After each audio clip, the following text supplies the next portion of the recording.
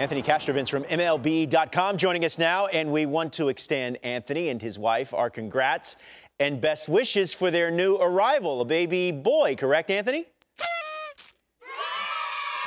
That's correct. Sam James Castrovince, 7 pounds, 10 ounces, a lean, mean baby machine, Roflo. I love that. And he's, I think he's got what it takes to win a championship. He's got that look in his eye. I like him a lot. Oh, that's great. Wait a minute, he was born this morning. He's born here in Cleveland, so he was born this morning. I'm telling you.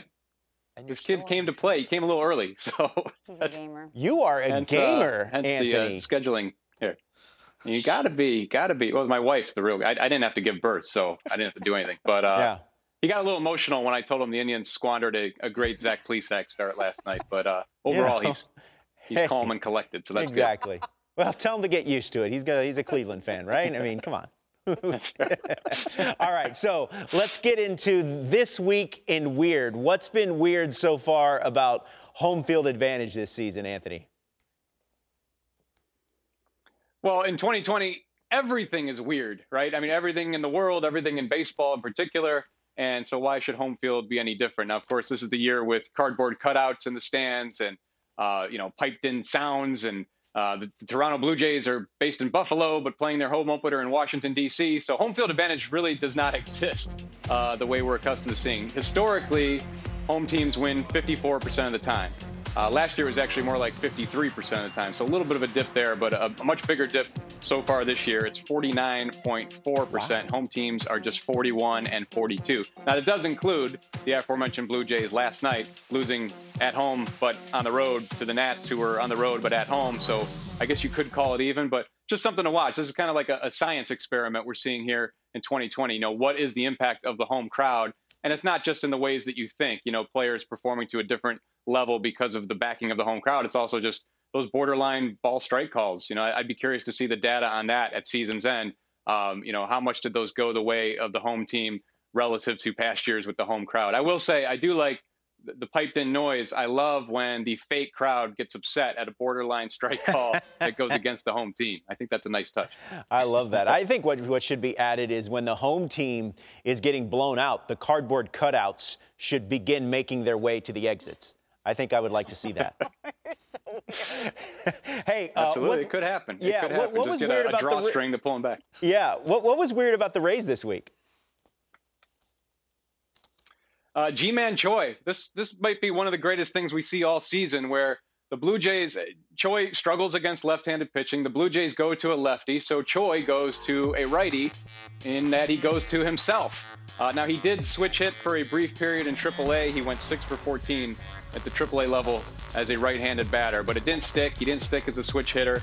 251st big league game, he decides to give this a whirl. First at bat, he strikes out. Second at bat, he goes deep with a 110-mile-an-hour home run, his hardest hit home run of his career. Oh, my God. Per StatCast. So pretty incredible stuff there from Choi. I don't know, this could be a total fluke, and this could be something he doesn't go to that well very often, but this guy with a sub-600 OPS against left-handed pitching in his career, you kind of get labeled a platoon guy in that scenario.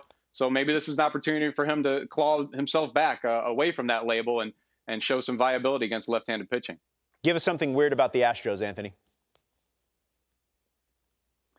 Well, the Astros, they have more youngsters than I just saw in the maternity ward. They've already had 8 rookies make their debut here in 2020. 7 of those guys are pitchers. And that was just in the first 5 games of the season. Yes, that is a record for most debuts in the first 5 games of the season. The previous high was 5. It was by the 1962 Cubs and the 1998 Marlins. What do those two teams have in common? They stunk. They both lost well north of 100 games.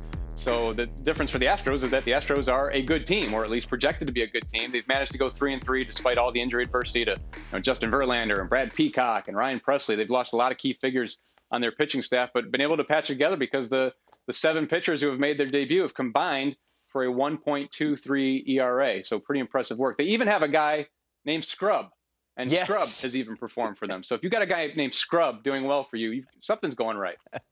Yeah, I saw that last name and I was like, wow, that's amazing. Speaking of amazing, Mike Trout always doing amazing things, but what did he do that was weird?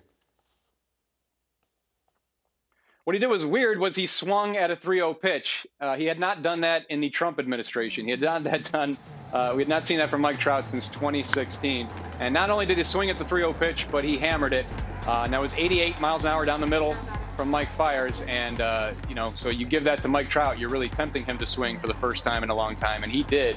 And it just got me thinking about, okay, now who are the active players with the most plate appearances ending and a 3-0 count without a home run? Number one, Robinson Cano. You got Carlos Santana, Ryan Braun, Cargo's on the list, Eric Hosmer, Daniel Murphy. These are pretty good hitters who now have to make like Trout and, pull the trigger there. Obviously, Trout's going to have the green light. It's one of the very few things we haven't seen him do at the big league level, and he finally did it. So that was cool to see. Some interesting names on that board. Hey, Anthony, we appreciate the time. Once again, our best wishes and congratulations on your new arrival.